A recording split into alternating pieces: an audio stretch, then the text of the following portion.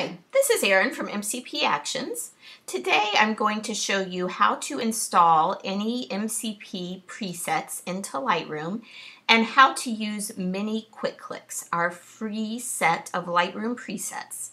You can download Mini Quick Clicks on our website at mcpactions.com. Once you've downloaded your presets onto your computer, you will want to open Lightroom and go to your Preferences menu in order to install them. On Macs, you will find Preferences under your Lightroom menu. On PCs, you'll go under the Edit menu and look for Preferences there. Once you've opened Preferences, look for the Show Lightroom Presets folder button and click on it.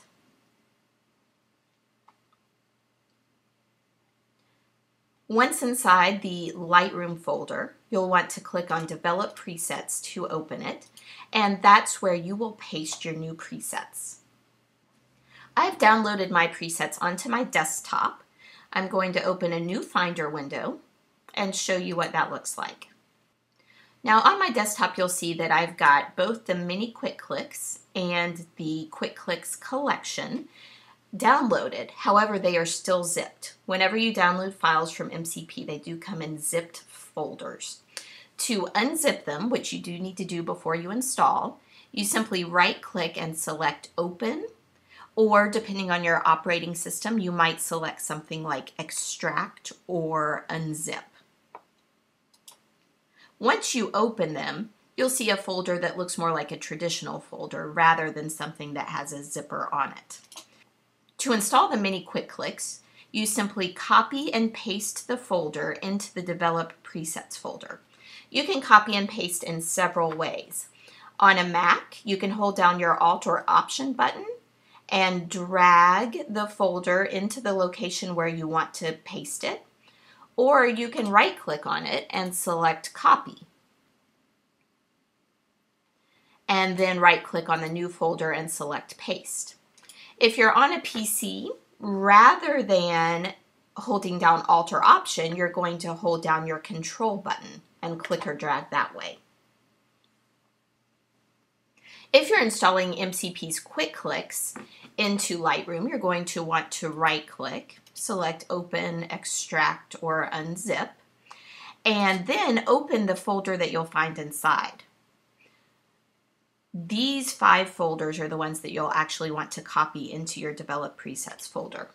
So you can select them all by clicking on the first one, holding down Shift and clicking on the last one. And then you can click and drag or right click and select Copy to get all of those into your Develop Presets window. Now, if you're upgrading from a prior version of MCP presets, you're going to see lots of folders here inside your Develop Presets window. The folders that end in PV12 are the most recent versions of the presets. Those are the ones that are compatible with Lightroom 4. If they end in JPEG or RAW, that's how you'll know that they are the older versions. If you want to keep your presets panel clean and you don't plan on using a prior version of Lightroom again, you can delete these older ones. I do recommend that you keep a backup copy of them somewhere just in case you ever decide that you want to use Lightroom 2 or 3 again. There is no problem with leaving all of them in your Develop panel either. That way, no matter whether you open Lightroom 4 or a prior version, you'll have access to all of your presets. Once you've installed them, you can close your Finder or Explorer windows and restart Lightroom. After reopening Lightroom, you can go to your Develop panel, look for your presets, and you'll see the new ones here. Now you can see that I still have my old versions installed as well as my new ones. The good thing about the new presets for Lightroom 4 is that you do not need separate versions for RAW and JPEG. So whereas in our presets for Lightroom 2 and 3, you had separate folders for RAW and for JPEG, now there's only one set of folders. They end in PV12 and they all begin with 4 numbers, so 0001 through 0005.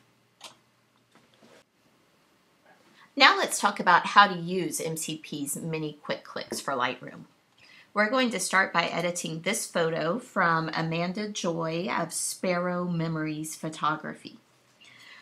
The white balance and exposure both look great on this photo. So after I open the folder for MCP's Mini Quick Clicks preset for process version 12 again, I can skip over the white balance and exposure fixes and go straight down here to the looks. I'm just going to go through each one of them to see which one I like best. So there's True Colors, Flying Colors, Light Bright Colors, Remember When, which is kind of a vintage look, Ice Cream Shop, a black and white, and then Root Beer Float is a toned black and white. If I wanted to undo all the edits I'd made to this photo, I could click on Reset All. If I wanted to undo the look only without resetting white balance or exposure, I could click right here on Reset Look. If I'm happy with my edit of this photo, I can now go on to the next one. It's not necessary to save your photos in Lightroom. Next, I'm going to go to this image. Now, note the exclamation point down here. If you previously edited this photo in a prior version of Lightroom, this exclamation point indicates that the process version of your photo is out of date.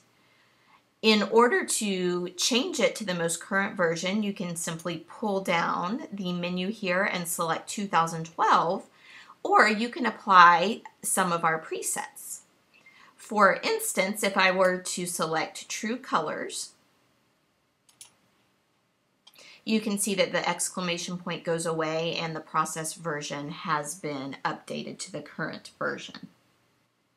Now I'm going to reset the look on this photo because I think that the white balance is just a little bit cool, so I do want to correct that before I go on to editing it.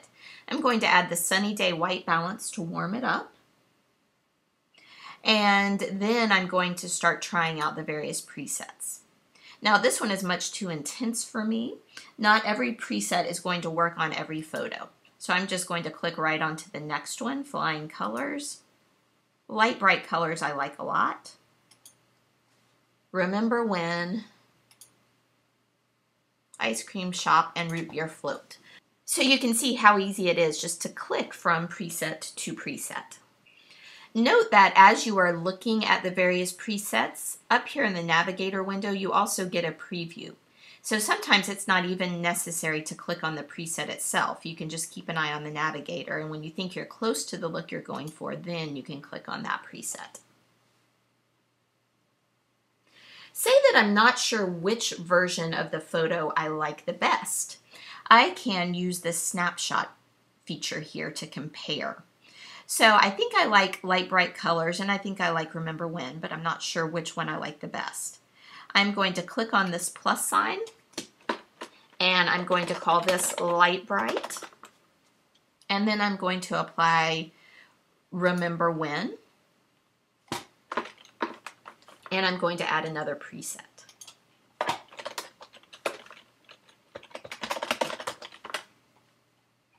And now I can click back and forth between the two.